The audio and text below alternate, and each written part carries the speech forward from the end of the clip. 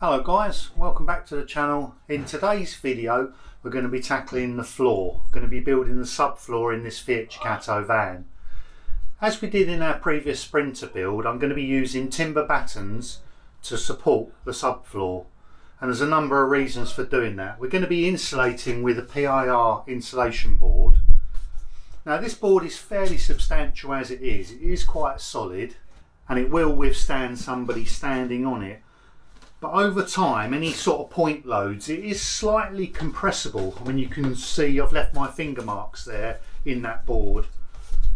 And certainly in high traffic areas and areas where there's a considerable amount of weight, this PIR board will compress very slightly over time. So I want to give that some additional support, which is why we're using these timber battens.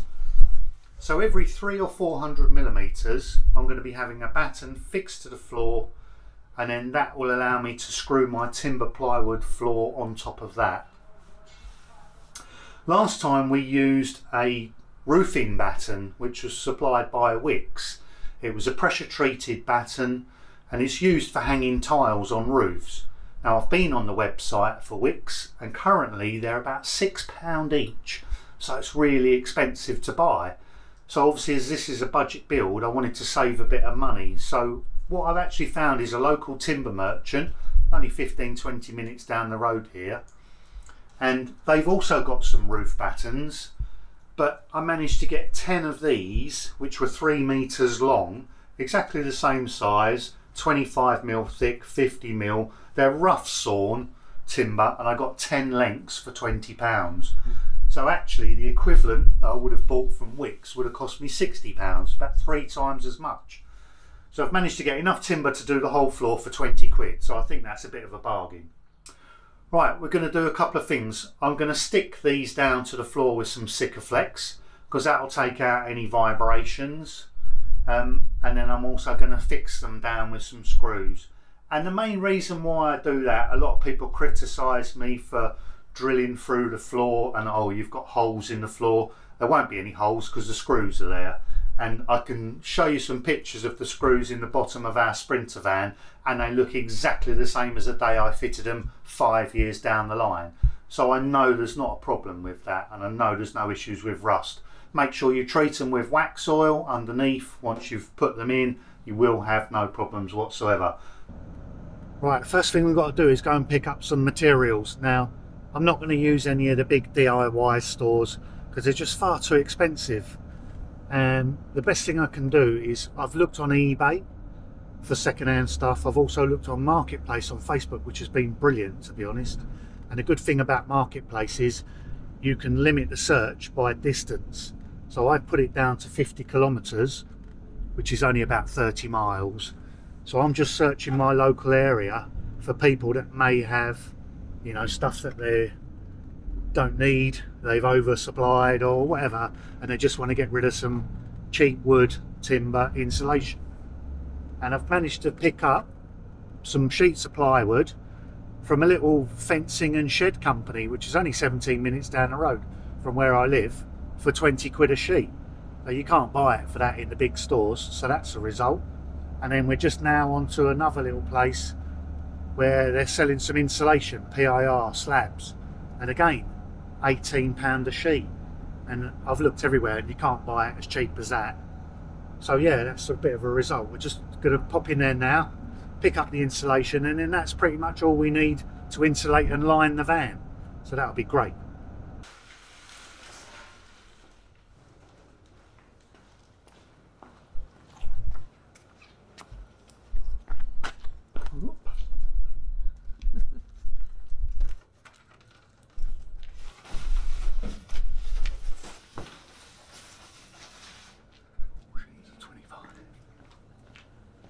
Right, so those plywood sheets actually turned out to be 10 by 5s. So that's massively bigger than the 8x4s. That's almost double the size, but he kept the price at £20 a sheet. So that's a huge result. And the insulation we just picked up, £18 a sheet. That's really cheap as well. So enough to insulate the whole van and ply line, floor, ceiling, walls, whole thing for less than £200. Result. When we wake, hear the birds and see the sun. Side by side our fears are done. Oh, the good times just begun.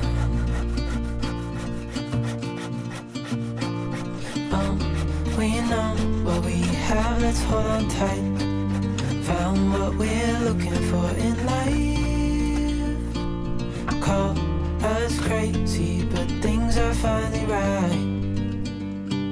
With you and I, the future is bright.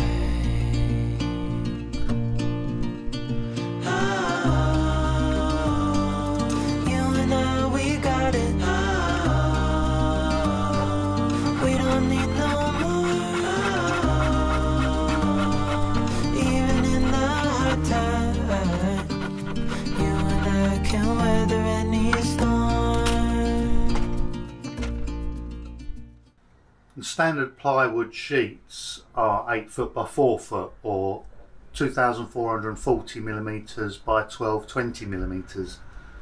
So I'm going to measure off of the cab 1220 millimeters or 122 centimeters, and that's going to be the middle of this batten, because what I want is I want the joins in the floor to meet on this timber batten so they're well supported. What we did notice, little mistake in our first build if you like, I didn't put the joins of the boards directly on top of one of these battens, and as I was saying, where this foam has compressed over the years, even though I biscuited those joints, in places you can notice a slight little flex in the timber floor because it hasn't got adequate support underneath. So another good reason for doing these timber battens. And I'm going to make sure that I've got a batten under the middle of every joint in this floor as we go down. So this is the critical one. I've measured the position of that. The rest I'm just going to equally space so that it's got even amount of distance. I'm using Sikalfex 522, which is the best stuff you can use for camper vans. I'm going to put a little blob on these high spots.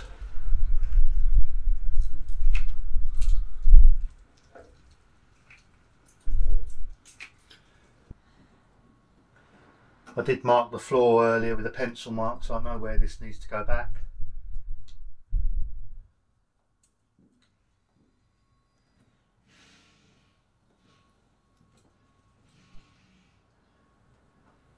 The thing with any sealant or adhesive is you don't want to squeeze the whole lot out. You want to leave a little bit in there to actually do its job. If you squeeze it all out, it basically won't work.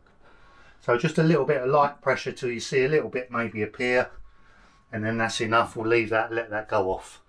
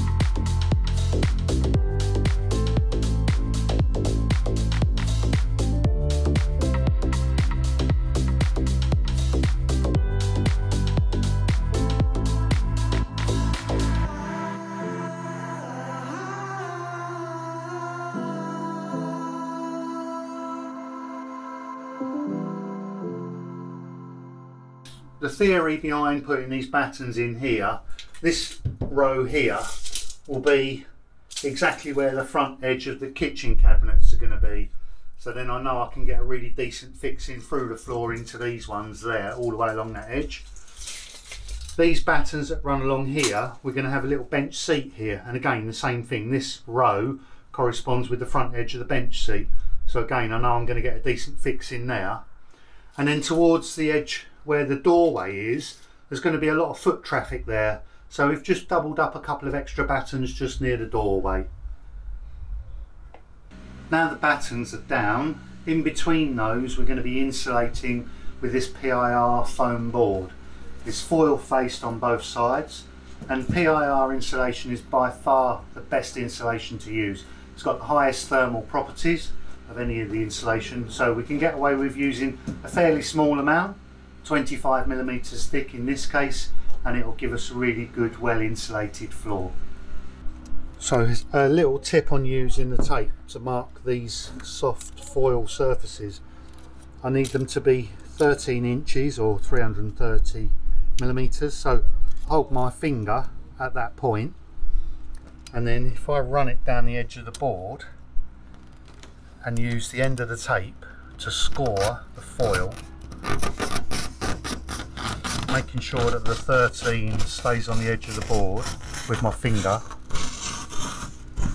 That'll make a perfect parallel mark to the edge of this board. Just be careful when you're running your finger down there that you don't get a paper cut on the foil. But yeah, that's a quick way of doing it rather than just measuring it.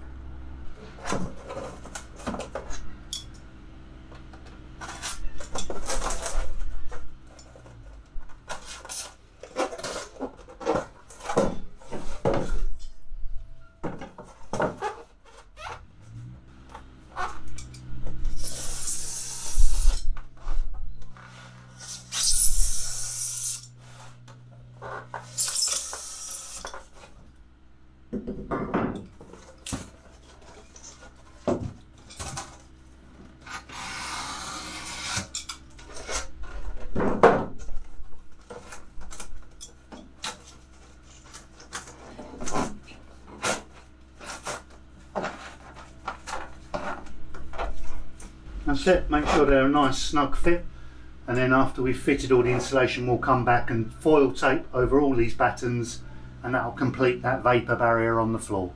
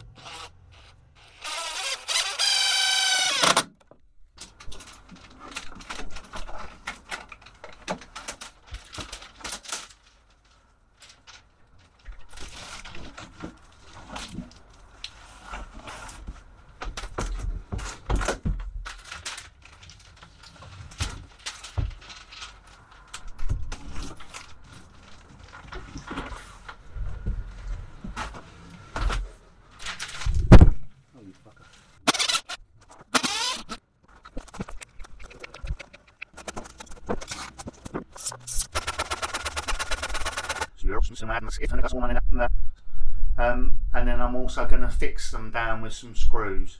So what happened to you putting in the screws? I can hear you all saying it. Well, I came out the following morning after the Sikalfex had gone off, and I tried prising some of the timber off the floor, and to be honest, it just proves how good that Sikalfex sealant is as an adhesive, because I could not get them off by hand. I mean, you'd have to literally prise them off with a crowbar. So I think in this instance, I'm happy not to add the screws. I don't regret doing it on my own van, and I think it has added a bit of extra strength, but really the Sikalfex is so good, I think you can just use that on its own. Right, let's get the rest of the foil tape and that vapour barrier finished off.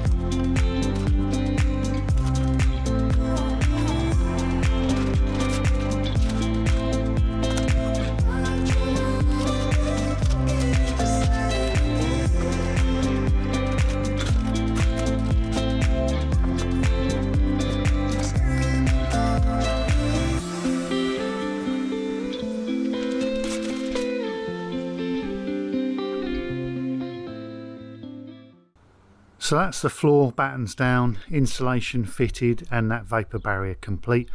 That just remains for us to put our new plywood on top of that, and that'll be the floor substructure done. We've taken advantage of a break in the weather. We've had a lot of rain lately. It's been some nice sunny days, so we've actually fitted the max air fan on top, and I've also fitted the solar panels on top, which is the start of the electrical system. So we've got a couple of good videos coming up next, and I hope you'll subscribe to the channel. I hope you're enjoying this detailed Fiat Ducato campervan conversion. Do leave me a comment below. I've really enjoyed reading what you guys have had to say so far, and don't forget, subscribe to the channel, hit the little bell notification, and then you won't miss those upcoming videos. So it just remains to say thanks very much for watching, and I'll see you in the next video. Cheers.